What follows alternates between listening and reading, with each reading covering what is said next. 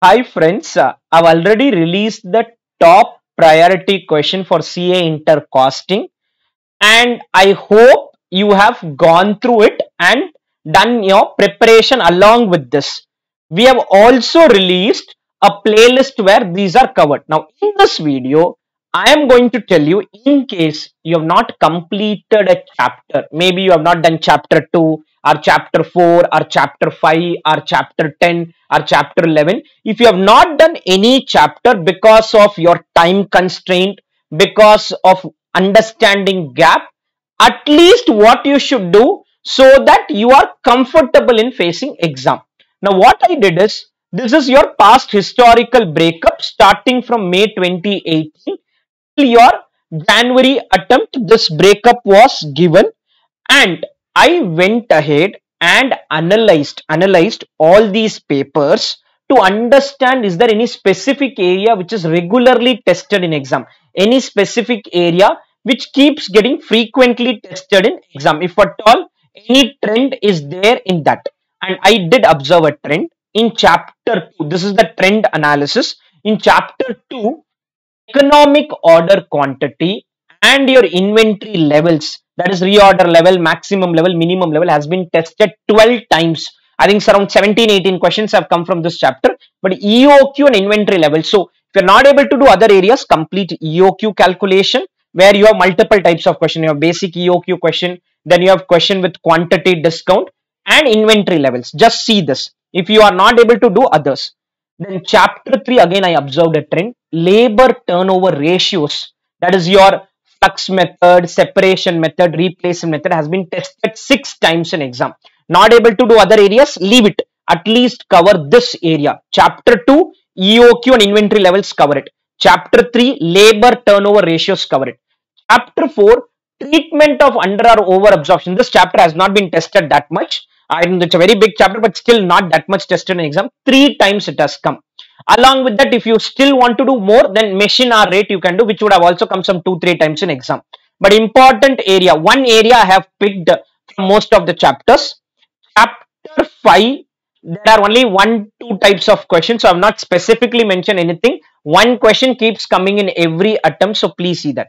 Chapter 6, which is your cost sheet chapter, every attempt a question comes, but here we did have one category of question. I'll show you that question where you do something called as distribution of cost product wise. Now, what is product wise distribution of cost? I'll show you the question so that at least you prioritize this question from your exam preparation point of view. This one, where we had this USB cable and lightning cable type of a question. This has come 4 times in exam till now. USB cable and lightning cable question. Others you are not able to do, at least this variant of question. And you could also see that questions are asked on inventory valuation. On the inventory valuation side, questions are coming in exam. Then chapter 7, reconciliation has been tested 9 times. Around I think 14-15 questions have come. 9 times reconciliation got tested. 3-4 times journal entry was asked. So chapter 7, just to do reconciliation, others you are not able to do. Okay. Chapter 8, understand how economic batch quantity is calculated. 4 out of 6 times. 6 times questions have come. Chapter 9, and not very much tested, so I have not mentioned anything. Chapter 10, non-equivalent units. What is non-equivalent units is when you start your chapter, there are certain questions without degree of completion. And then there are FIFO method 1 material, FIFO method 2 material. Ignore that 1 material, 2 material, average cost 1 material, 2 material and your inter-process profit, but at least non-equivalent units. Non-equivalent units 10 times. And if possible, see inter-process profit also, because has not been tested for a long time. I feel question may come. That is more of a gut feel. But history says 10 times they have asked non-equivalent units question. In chapter 11, NRV method of distribution and a decision on further processing put together 7 times. And if you still want to do one more thing, byproduct costing has come 3-4 times in exam. Chapter 12, I did not observe any major trend. Transport costing comes, sometimes they ask hotel, hospital, last time they asked a cinema costing. So no major trend is observed in chapter 12. So I'm not able to give you any one specific area to look at. Chapter 13, very big chapter, not able to do other things. You understand basics and all. You're not able to do One is 2 years information question. What is 2 years information question? Something like this. They'll give data for 2 years, sales 1 year, 2 year, change in profit by change in sales formula, or they may give cost for 2 years or sales for 2 years. So that is one type of question which is tested 4 times in exam. That is your 2 years information question. And limiting factor has been tested 5 times in exam. 5 times limiting factor is tested. Chapter 14, I did not observe any trend in standard costing. Sorry. Material variances 5 times. Labor variances 5 times. VOH and FOH put together 5-6 times they've asked. Either only VOH or put together they have asked. Chapter 15, functional budgets, that is your production budget, sales budget has come 7 times in exam. Flexible budget has come 5 times in exam, and budget ratio 2 times. To summarize, not able to do any specific chapter. Chapter 2, do questions on EOQ and inventory levels from my material or from my bigger material. If you can do it from bigger material because you're just doing one area. EOQ and inventory levels. Chapter 3, labor turnover ratio from the bigger material. Only some 3-4 questions will be there. Chapter 4, treatment of under or over absorption.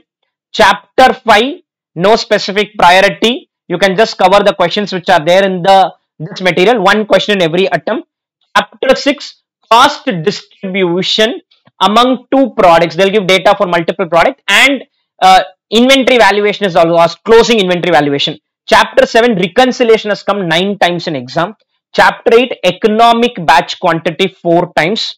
Chapter 10, non-equivalent units. Non-equivalent units is where you do not have degree of completion type of a question, abnormal loss, abnormal gain accounting, all that can come. Chapter 11, NRV method, decision on further processing calculation, and byproduct costing, and maybe byproduct costing. Chapter 12, I did not observe any trend. Chapter 13, 2 years information question and limiting factor question,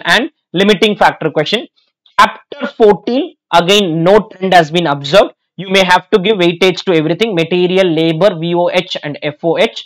Chapter 15, functional budget 7 times, flexible budget 5 times, budget ratios 2 times. Now all these chapters, if you have not covered the chapter, please prioritize this. If you have covered the chapter, you can do other areas, but higher priority to this. Somewhere feel out of this itself, paper may come for around 40 marks, around 40-50 marks can come from this area itself. I've just picked one area from every chapter. I feel around 40-50 marks can get tested from this area itself. Apart from that, other areas are there. So you can prioritize this. I'm not saying only this you have to see. If you have not completed any specific chapter, then at least see this. You have not done chapter 7, do reconciliation at least. You have not done chapter 2, do EOQ and inventory levels. You have to obviously do at least some 8-9 chapters fully, and some chapters where you have not done, you have an allergy towards a chapter, at least cover this, And I have uploaded my playlist,